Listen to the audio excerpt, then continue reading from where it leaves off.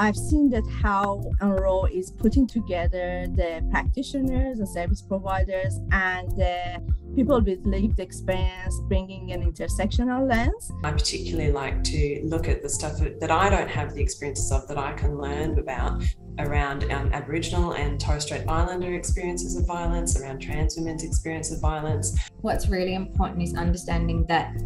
you know, you've got across the whole spectrum, you've got different cultures, different races, different languages, disabilities, you know, LGBTIQ, you've got a whole range of perspectives that can come in, and it's really important that whatever, you know, policy that you make moving forward, whatever service you're providing, that it does take into account and cater to these different walks of life. For years and years, prevention and policy and research and supports have focused on individual parts of a person's identity,